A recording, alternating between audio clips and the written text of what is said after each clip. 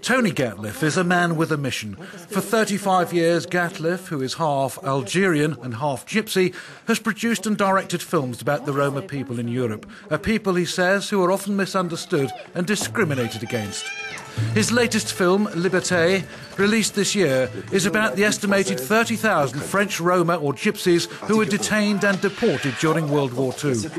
Although Gatlif is angry about President Sarkozy's expulsions and the dismantling of illegal Roma camps, he insists that what is happening today can in no way be compared to the deportations during the war. But he warns it's an uncomfortable reminder of what happens when a whole race of people are targeted. Euronews caught up with the film director in Lyon.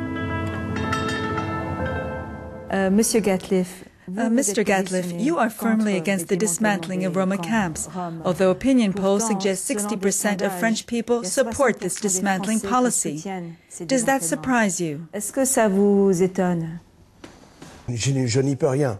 La seule chose que je peux faire, c'est expliquer. There's nothing I can do about that. The only thing I can do is to explain to all those who don't understand this problem about the travelling people. Ce qu'ils appellent les gens du voyage, alors que c'est un terme administratif. That's the administrative term.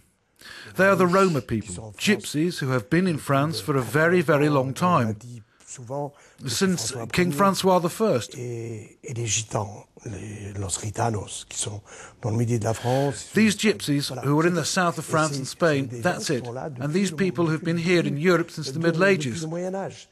They've contributed to Europe, to its culture, to all that is European. À l'Europe, à la culture, à tout ce qui a fait l'Europe. And now today we want them to become invisible. On veut qu'ils deviennent invisibles. On veut qu'ils n'existent pas. We don't want them to exist. But how can a people of 10 million just stop existing all of a sudden? Parce que des chefs d'État because European heads of state decided to pass laws against them, so they can't travel anymore. This means that when you don't want people to move, you confine them. This is what they did during the war. Mais maintenant, justement, comme la Roumanie et la Bulgarie font partie de l'Union européenne. But now that Romania and Bulgaria are part of the European Union, you can't do this anymore. The Roma have the right to travel to other European countries, but if after 3 months they don't have work or are said to be a social burden, they can be expelled. Comme à charge à la société, on a le droit de les expulser. Mais cette loi-là, elle était faite pour eux, mais elle est pas This law was created for them, but it's not for everyone. Next to where I live in Paris, there's a German homeless person. Il est là depuis 3 ans. He's been there for 3 years. Has anyone told him he has to return to Germany? He's homeless. He's German. He told me.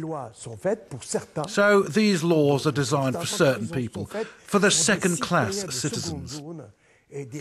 And then there are laws for the real citizens. That's it. And so I believe these laws were created solely for the Gypsies to say, watch out, if we open Europe's borders, we'll have all the Gypsies who will want to move here. They know that's what the Gypsies always do, so they say we'll set up these laws to block them and send them home after 3 months. Justement, les bloquer et les renvoyer si jamais il reste plus de 3 mois. Mais justement, avec ce qui s'est passé, surtout au sommet européen qu'on a vu au mois de But don't you septembre, think that with what happened last month at the EU summit, with President Sarkozy and the European Commissioner Reding, that this shows the European Commission is starting to pay attention to what we call the Roma problem in Europe? à ce problème qu'on appelle le problème des Roms? Ils sont choqués, je pense que tous les pays sont choqués. Parce que l'Espagne ne fait pas ça. They are shocked. I think these countries are shocked because Spain doesn't do this. There are EU countries which don't do this. Greece doesn't either. Greece likes its Gypsies.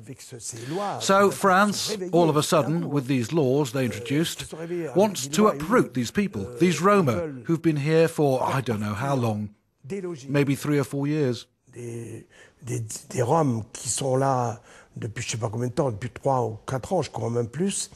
And they round them up and expel them from the shacks, from their cardboard houses in the woods, under the bridges, by the motorways. Sous les autoroutes. C'est pas du tout un luxe, ça. C'est pas du tout un luxe. Et donc, il les déloge And they en move masse, them out in en numbers, masse. in masses. Ça, And this reminds us of a ça nous trauma. rappelle un traumatisme.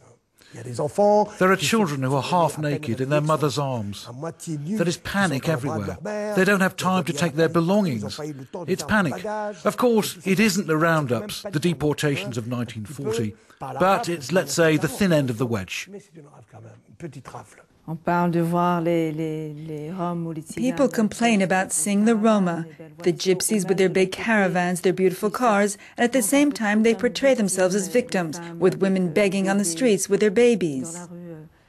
À la gare de Lyon, quand je suis arrivé il y a de lundi, je crois, il y avait une femme qui m'a arrêté dans Here la at the rue. train station in Lyon, when I arrived, there was a woman who stopped me. She had blue eyes. She didn't look at all like a foreigner. She was French, and she asked me for money for her children. She put her misery right in front of me, because she was poor and miserable, and I didn't cover my eyes. But that the Gypsies beg, that bothers everyone. Why does that bother everyone? Because it reminds them of their own insecurity. Maybe they feel they're being harassed, but I feel harassed as well by the homeless. But it's normal that I'm harassed. That would be the last straw, that they just die in front of us without asking for anything. But this is what the new world is like today, the modern world. Vous voyez, donc c'est comme ça, c'est le monde nouveau, c'est le monde moderne. Et peut-être maintenant avec, But now, with all the media coverage of the expulsions this summer, maybe you are perhaps not optimistic, but don't you hope there's now more pressure on Europe's heads of state to address this problem, which is European? de essayer d'adresser ce problème qui est européen. Moi, je n'ai pas peur des chefs d'État européens. I'm not scared of the European heads of state. I'm not scared of those who govern or lead Europe. Me, I'm scared of the European population. Once a government like France, which is a country all of Europe looked up to during the communist era because it was the country of human rights, once France, the country of human rights, starts pointing its finger to a people who are fragile, I'm worried this will trigger a chain reaction. I'm worried that people in other countries say we can do the same thing because these Roma aren't good.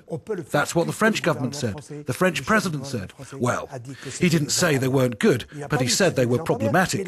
So, from that point of view, in countries such as Romania or Bulgaria or Hungary and elsewhere, they can also say, yes, we have a problem with these people, the Roma. Il va y avoir un sommet. There is a summit this month in Bucharest on the integration of the Roma people in Europe. Des Roms en Europe. What are you expecting will come out of this type of summit? What are you hoping for? Qu'est-ce que vous espérez? Qu'on foute la paix à ce peuple. Ce peuple n'a rien That they demandé. just leave these people alone. These These Roma didn't ask for anything. They've never made wars, never armed themselves, never used bombs. These people just want to live. So let's just let them live and find the means to help them do that, like everyone else in Europe.